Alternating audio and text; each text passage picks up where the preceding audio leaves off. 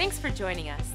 Before we get started with the message, I want you to know that we really care about you and what's going on in your life. If you need prayer, please give us a call, send us an email, or connect with us on our app. We'd love to stand with you in prayer.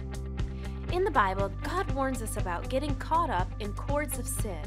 The devil gets in your head and convinces you to do the wrong thing, then tells you how horrible of a person you are for doing it. The Holy Spirit is there telling you that God still loves you. He's waiting for you, and all you need to do is repent. Sin only brings condemnation, but the Holy Spirit brings conviction. Let's see what Pastor says about how to avoid Satan's devices. Jesus made several statements concerning sin and temptation. The Apostle Paul also, and he made this statement in Ephesians. He said, "Give no place to the devil." Now, I want to tell you that you do need to give the devil one place, and that is a place in your theology. Right? You need to believe that the devil exists, that he is real, that he is a malevolent, evil, wicked spirit who the Bible says is your enemy, your adversary. 1 Peter 5, verse 8. You see, because so many of us as Christians, we say, well, I love God, God loves me, and we live as if the devil never existed. In fact, the Bible says, resist the devil and he will flee from you. So the last time he fled from you is the last time you resisted him. Now, when is the last time you resisted him?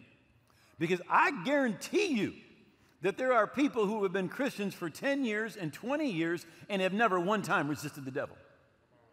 Right? So we have to have a place in our theology that acknowledges the devil is a real, wicked, malevolent spirit being. All right? But yet we want him to have no place in our life. Other translations say no opportunity, or don't give the devil a chance. Don't give him a foothold. Don't make room for him. Now, Jesus said this. He said, the prince of this world is coming. Now, he's talking about Satan. And he says he is the prince of this world, or this world system. Right? In 1 John, it says that the whole world is in the sway of the wicked one. In other words, the society that we are living in, all right, is controlled by the devil. Now, Jesus said, pray, your kingdom come. All right?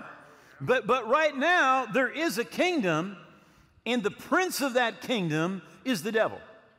And that's why, as a Christian, part of the kingdom of God, you should not feel comfortable in this world. All right? We're here, but this is not home. Now, I mean, this world system is not our home. But the King, Jesus, is coming back with his kingdom, all right? And it's going to be right here, right? So we want to recognize that there is this evil, malevolent being, the devil.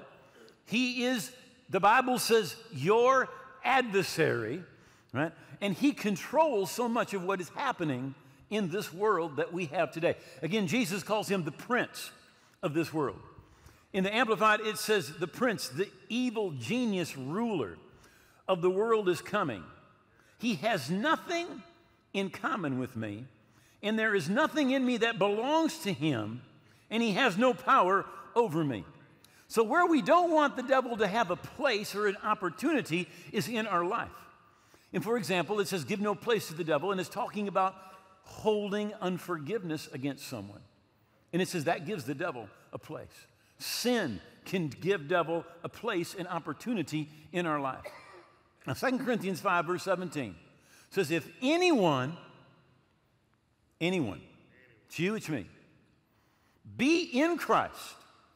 Now, that literally, it means to be in union with Christ. When you receive Jesus as your Lord, you are put in union with him. His death is your death. His resurrection is your resurrection. And the Bible says in Ephesians, you are seated together with him.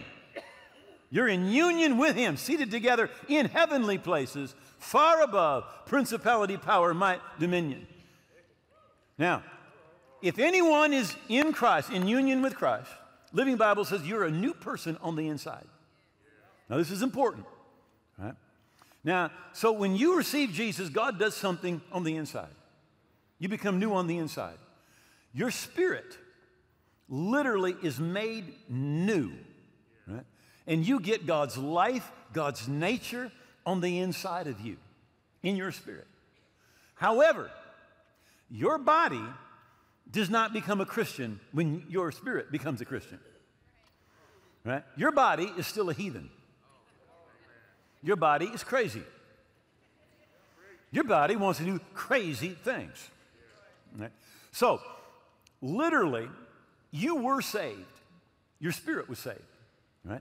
Your mind or your soul is in a process of being saved.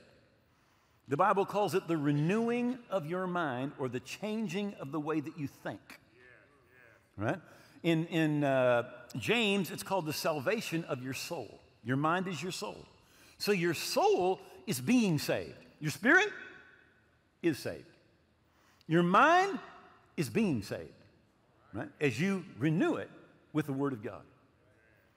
But your body is not saved. And your body will not be saved until Jesus comes back. Paul said, behold, I tell you a mystery. We shall not all sleep or die, but we will all be changed in a moment, in a twinkling of an eye. What did he say? He said, corruption will put on incorruption. Mortality will put on immortality. And then will be brought to pass the saying that death is swallowed up in victory. In other words, your body will be changed when Jesus comes back. It will be saved when Jesus comes back. If you're alive, instantly, you will be caught up with him and be changed. If you've died, then your body will come up. You say, how God's going to do that? I don't know. He probably just took some little part of you and he's going to clone your body. I don't know what he's going to do. But this is what I know, that the God who said, let there be light, and the universe jumped into existence.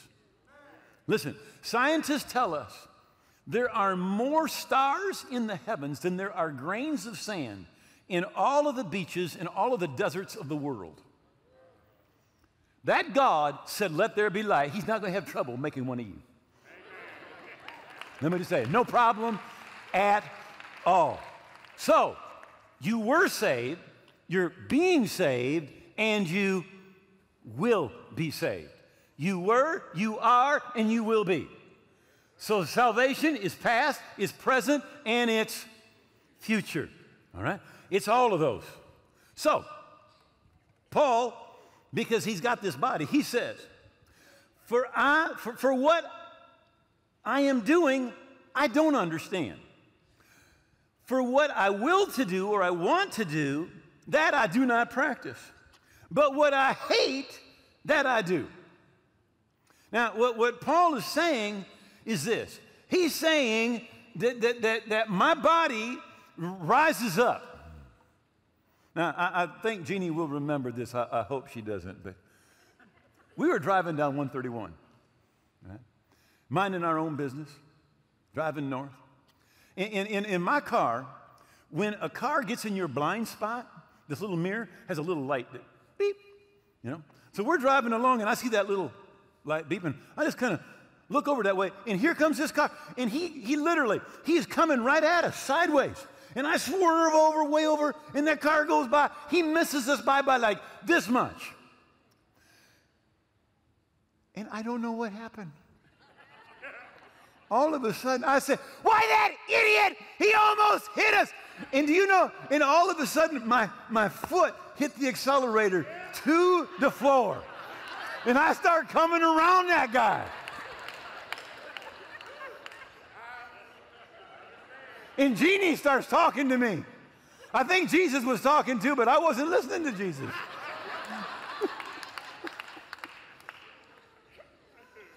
I tell you what, there was this beast. It just showed up.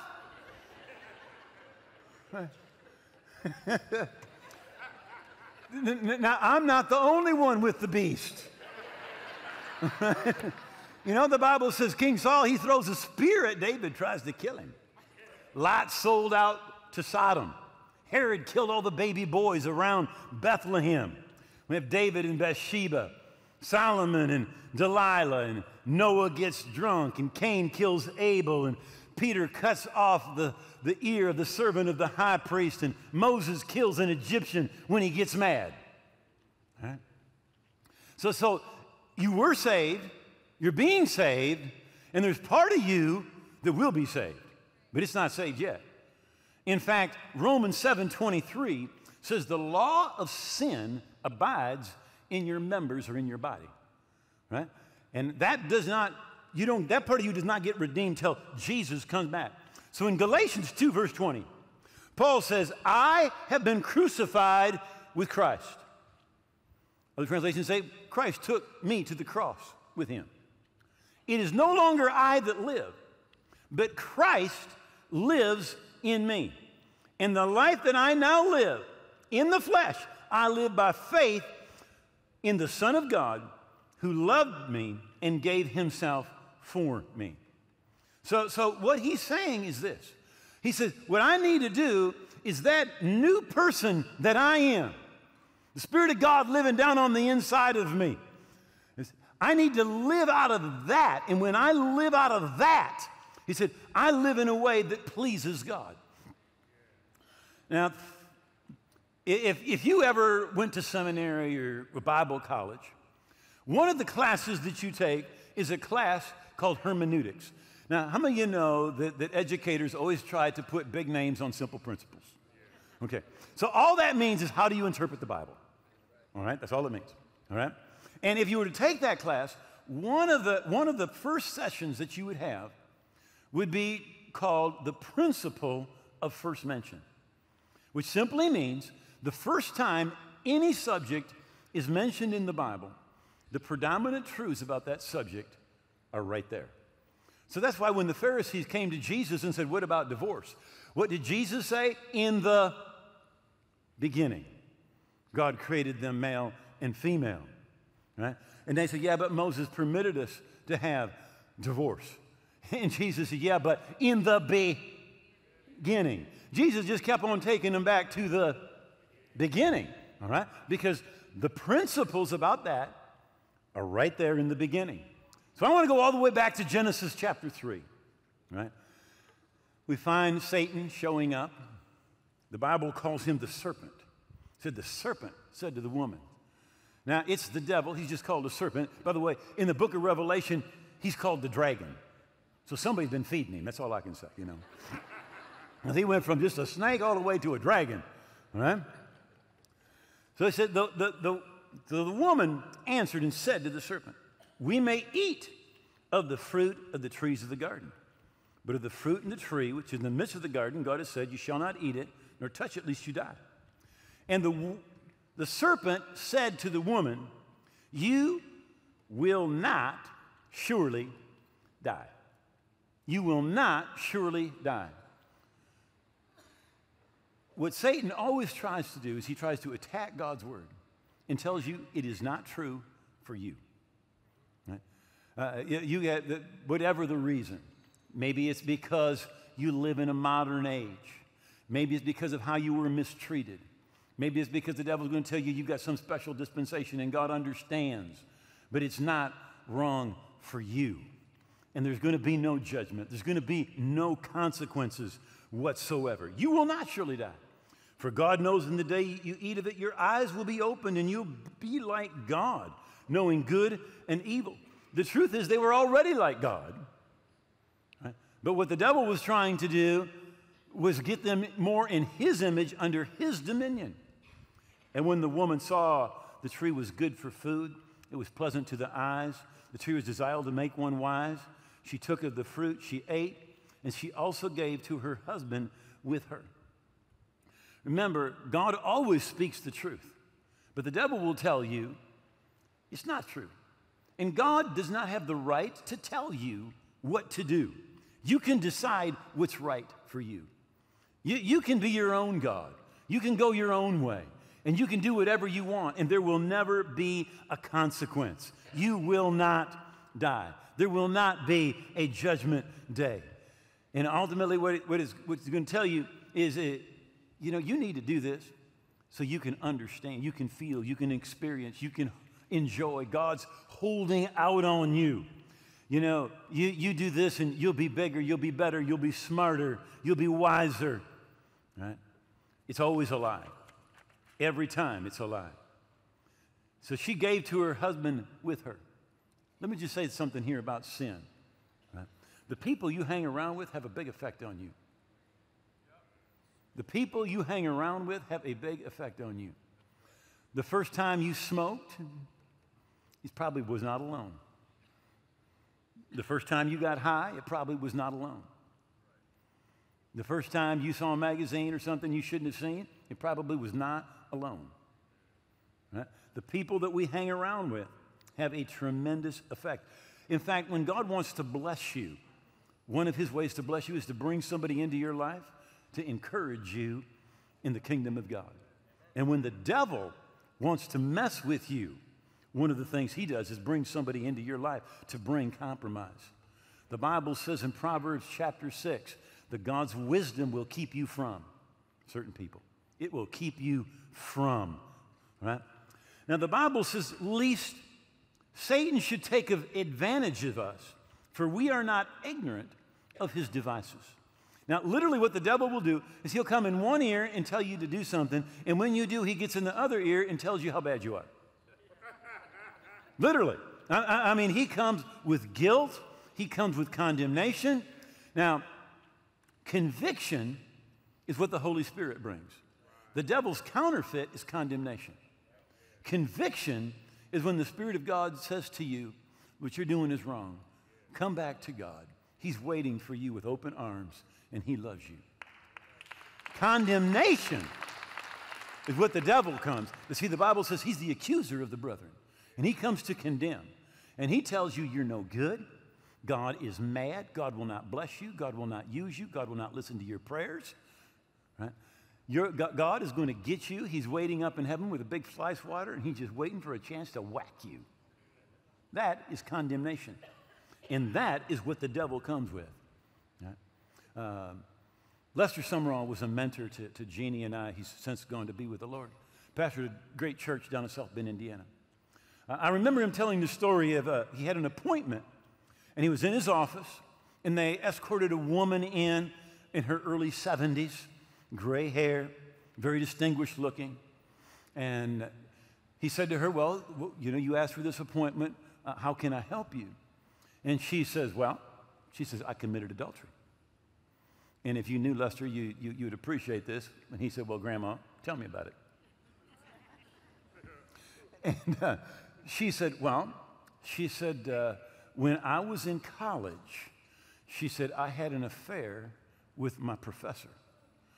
And he said, well, when did this happen? She says, well, just over 50 years ago. And he says, well, you've gotten saved since then? Yes. You prayed for forgiveness? Yes. And he said, well, then why are you here? She said, because it has bothered me every single day of my life. 50 years. She said, it's bothered me every single day of my life. He talked to her about justification. By the way, the Bible tells us in the book of Romans that he was raised for your justification, or when you were justified. In other words, the fact that Jesus has been raised from the dead means that your sin was completely paid for, 100%, right? And the fact that he's raised means you were justified, made just as if I'd never done it. Just as if I'd never done it.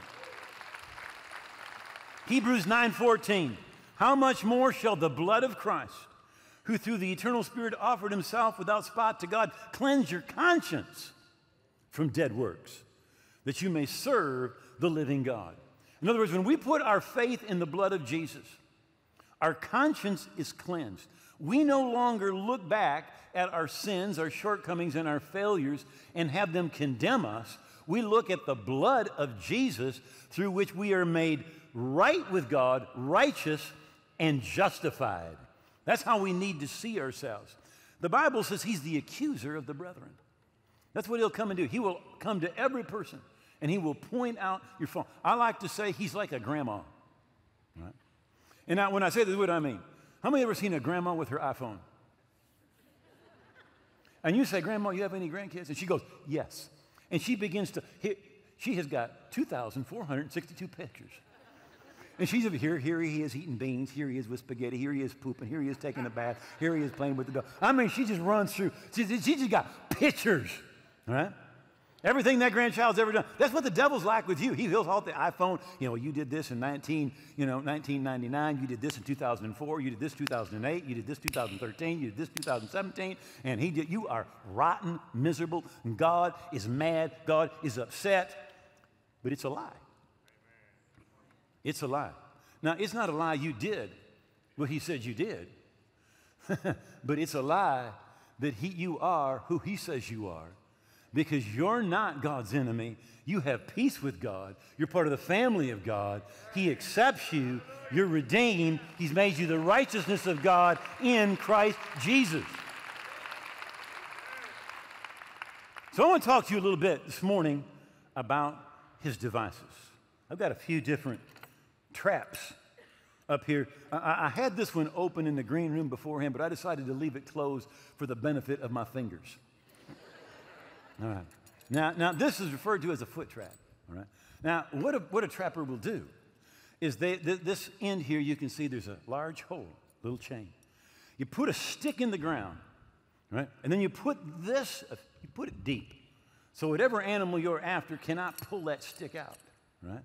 Then you open up the trap, and nearby you put some delicious morsel that fox or whatever it is you're trying to trap would like to eat. And when it comes by, what happens is that trap closes on their foot, and they cannot escape. Now they're trying to escape, but they are held by this chain. And it reminds me of Proverbs chapter 5, which says, his own iniquity entraps the wicked man, and he's caught in the cords of his sin. Somebody gives themselves to sin, and then they think, I'm just going to get away. But the devil has got you. He's got you, and you keep yanking, but you can't get away. And you fall back into it again and again and again and again. You know, the devil tells you it's just going to be a one-time thing. But like Norval Hayes said, the problem with sin is that you might like it. You know, your flesh, that unsaved part of you, might like it. Now, I've got another trap here. And I got a little story with this trap today. Okay. Now, this is a live trap. And the principle is this.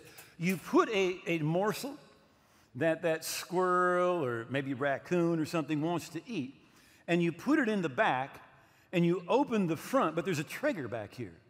And when they go inside and touch that food or whatever you've got there, it springs the trap, and the back closes, and they cannot get out, and you're going to relocate them. Right? In fact, I've got one of these I'm taking up to the farm. Now, let me tell you this story. A couple years ago, we went to Cabela's, and Jeannie, bless my soul, all right? She bought me the best winter hunting outfit that they had, all right? All Gore-Tex, waterproof, soundproof, so you got your bow and you move, there's no noise. And I had it hanging in the garage up at the farm. And unbeknownst to us, a squirrel climbed up in the sleeve, right? And then it took all the insulation and ripped it all out, all that Gore-Tex, and made a big nest, all right? And then it urinated, and then it defecated, and then it died and mummified. So last week, I'm ready for that hunting thing, and I Jeannie reached up there first, and she, you know, and she makes me come, and it's a little mummified squirrel, you know. It literally was mummified, all right. And so she pulled all that insulation out, and she washed it twice, and she's trying to repair it and fix it, and I get 30 feet away, and I can smell that thing. It's just like, ooh. Fuchi. So I'm planning to catch some squirrels. and relocate them about 3 miles away. All right? So let me tell you what the devil does. All right? He literally wants to relocate you. All right? Uh-huh. He wants to catch you in a trap. All right? And by doing it, what he plans to do is he plans to relocate you out of the church, out of a small group, out of right relationships, and he wants to take you and put you in some relationships that are going to bring compromise and sin and wickedness and literally pull you out from God's plan and purpose for your life. Relocation. Now, I love this one. Got my pumpkin. All right. Now, this could make a couple good pies. There's a big one. So, the Native Americans would use pumpkins when they wanted to catch ducks and geese. Now, here's what they would do. They'd hollow it out, but keep the top part open, where water could not get in. And they would put a pumpkin in a stream or a river. Right? And when that pumpkin would go down the stream or the river, the ducks and the geese would see it, and they'd fly away. Then they'd send another one down, and they'd fly away. And then they'd send another one down, and this time they'd only move over a little bit because they're getting used to it. Right? And then they send a couple more down, and finally the ducks or the geese, they get used to it. Right? And then what they do is they cut the bottom out, and they put it over their head and put eye holes in it. And they just come right along and grab that duck or the goose by their feet and pull them down and drown them. Pretty smart. Pretty smart. Here's the principle. You just get used to things. You just get used to things. You know, the Bible tells us about Lot, who's Abraham's nephew. It says that he went pitching his tent towards Sodom, the most wicked city on the planet in those days. Now, he started out, he didn't want to be too close. He didn't want to have his family exposed to that. Right? But after a while, it just didn't seem so bad. And he moved a little closer. And then it didn't seem quite so bad, and he moved a little closer. And then it didn't seem quite so bad, and he moved a little closer. And finally, the Bible says he's living in Sodom. He sits in the gates with the elders of the city. Now, it didn't happen in a day, and it didn't happen in a month, and it probably didn't even happen in a year. Do you know the devil does not have a 10-day plan to take you out? The devil's got a 30-year plan to take you out. Right? And he wants you to just become a little bit more comfortable with something that you know isn't right, with something ungodly. And you just get a little closer, or a little closer, a little closer. In fact, the Bible says that we literally grow in wickedness. Let me read it to you. You put off concerning your former conduct the old man which grows corrupt according to deceitful lusts. In other words, your flesh does not get holier. If you will let it, it will become more and more corrupt. What your flesh will do is it will get accustomed to ungodly things that once bothered you, and they won't bother you anymore.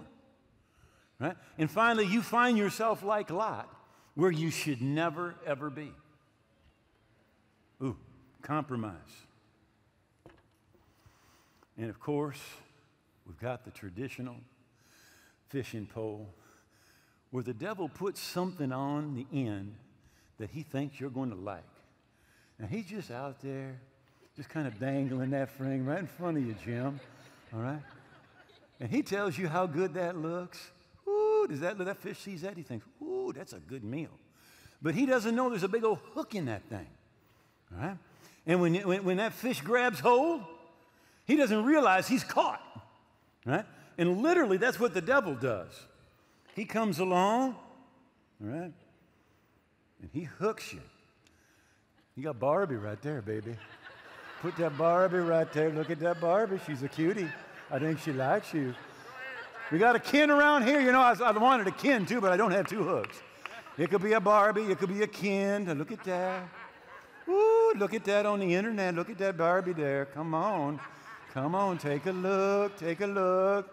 You know, devil, he's going to find something. Now, the interesting thing is, the Bible tells us in Hebrews chapter 12, it says, the sin that does so easily beset us. In other words, it's not the same for everybody. Maybe for one, it's Barbie. But for the other one, it's a Benjamin. Look at that Benjamin there. Oh, look at he's going for it.